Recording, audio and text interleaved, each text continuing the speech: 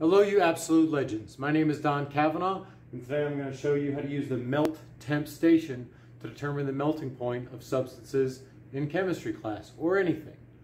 First thing to do is turn it on. Now, this melt temp station actually integrates with a small digital thing called a LabQuest. So we want to make sure things are plugged in. Data cable gets plugged in. Turn this sucker on. Turn on. The instrument itself is plugged in. You can see how this thing is reading out the temperature.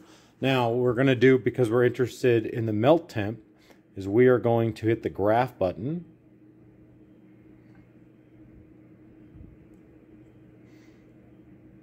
There we go. And now it shows a graph.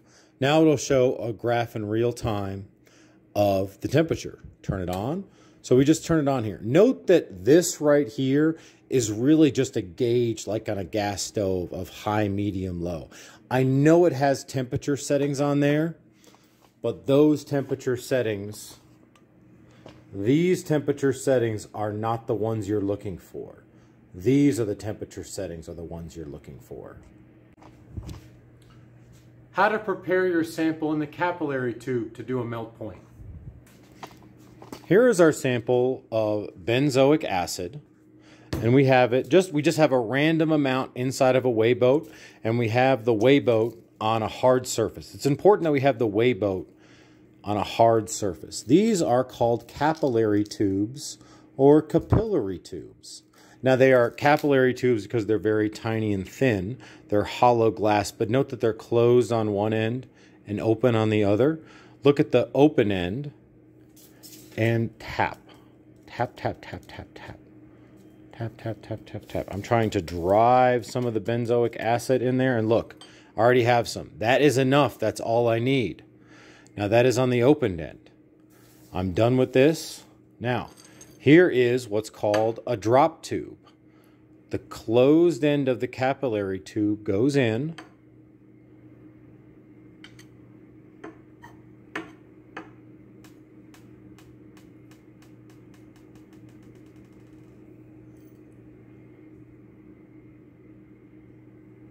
It's already hammered down a little bit. Let's do another drop.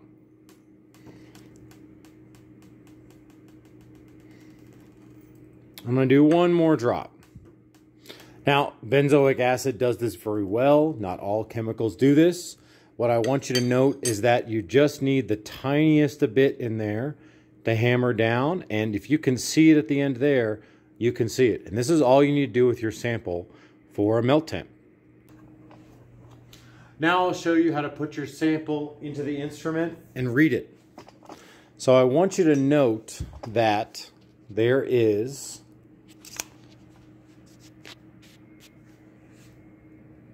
a magnifying glass right there.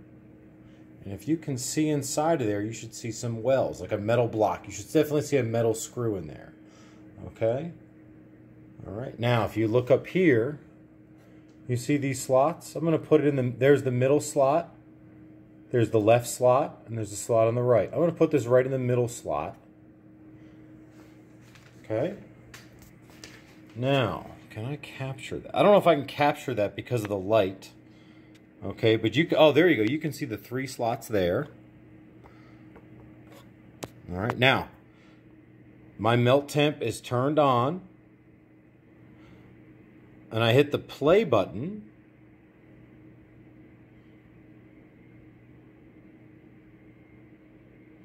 We see a live feed that is growing of our melt temp in real time. Now, this is an opportunity where we hurry up and wait. We want to watch 2 things. We want to watch this viewing window down here, and we want to watch this temperature scale.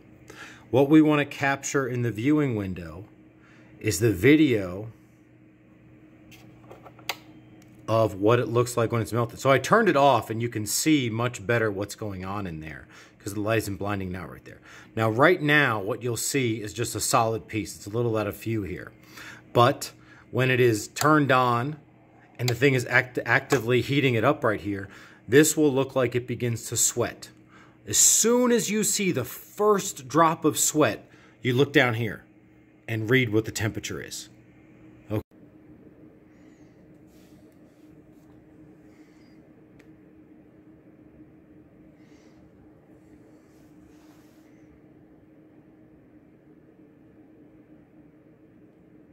This is benzoic acid melting. The temperature is at 117 degrees.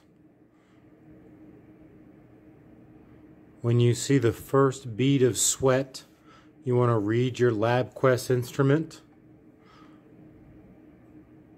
That's my first bead of sweat. LabQuest says 122.7. It is now completely liquid in a few seconds. 122.7 was the first bead of sweat. It is completely liquid now. And that temperature, completely liquid now, is 130.1. So it's very time sensitive. You need to watch this very carefully like a hawk. And then as soon as you see the first bead of sweat, look at the temperature. And when it's all melted, look at the temperature. If you happen to miss it, you can go to this cooling function